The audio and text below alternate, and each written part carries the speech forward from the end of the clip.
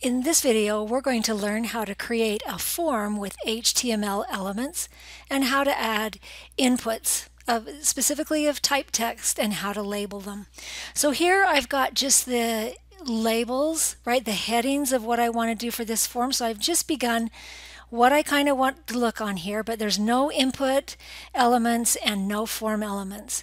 So if I go into my HTML, I have this header, and that's not going to be part of my form. But all of these sections are going to have form elements in them. So what I'm going to do is I'm going to put my opening form tag above it. And then I'm going to put my closing form tag below. And this then lets me identify which section of the web page is going to be a form. And if I look at this on the web page, it actually makes no difference. So it's not a visible change to identify that you're now using a form. So it turns out that the element that works really well for forms is an input element. So I'm going to add one here. This is input.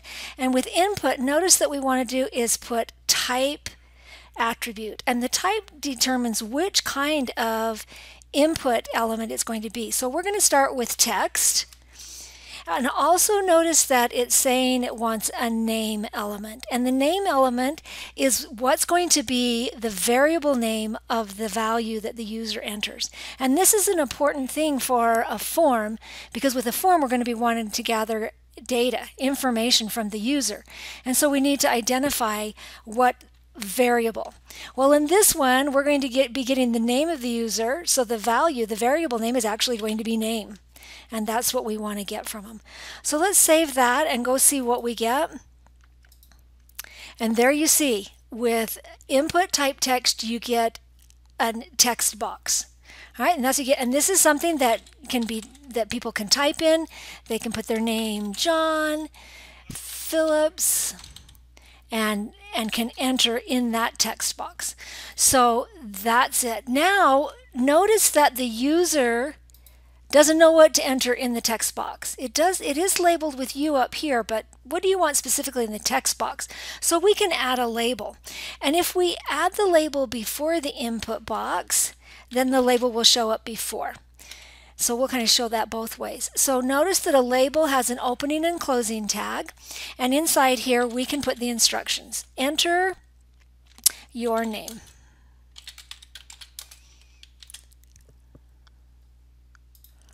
And we reload, and there we get the label, enter your name.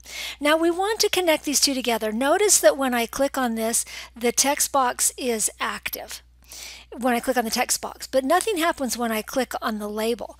So we can connect this label, even though they're side by side, they're not actually connected until we add the for attribute. And the for attribute goes inside the label, and what it's looking for is what element to be connected to.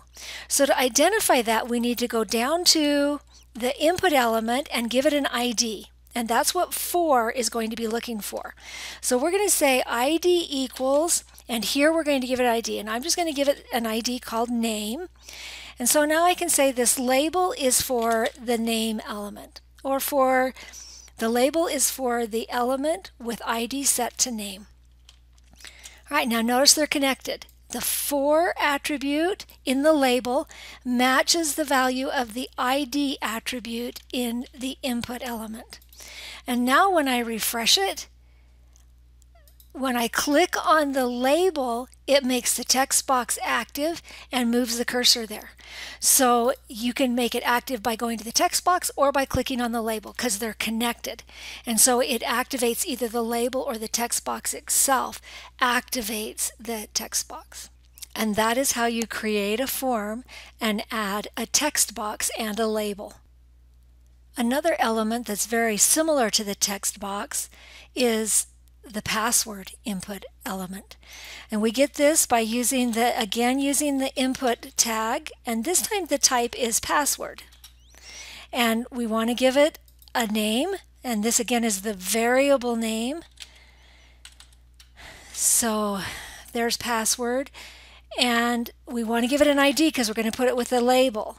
So notice how I've made all of these the same. That is not a requirement, but they can be the same, but they don't have to be. Here I also want to add a label for this one. So on this one I want to say enter your password and put that label on. The way I connect it, remember the way I connect it is with the for attribute, and in here I want to put whatever value it is of the ID. Okay, now this should connect them. So if we go look at the form and we refresh, we get a label and a text box. Now notice how these are all on the same line. These are all inline elements. Labels and input elements are inline elements. And so what we're seeing here is just wrapping. If I change the width to 800, you'll see that that wrapping will go away because I've made the page wide enough. And there you just see them coming right after another. So you can organize your form elements by putting in paragraphs or something else that keeps them separate. So if I wanted these to be on the same, if I wanted these to be on separate lines, I could say, well, I want this first one to be in a paragraph, and then I want the second one to be in another paragraph. And that way the paragraphs will add the separations, right? Because they're block elements, and so I'll get them on individual paragraphs. But the labels and the input elements are inline elements. Now let's see the difference between a regular text box. They look exactly the same, right? But now when I type in the password, it doesn't display the characters that are being displayed. So it's a text box. It's going to gather it just like we did, but it's non-visible to either the user or somebody else with them.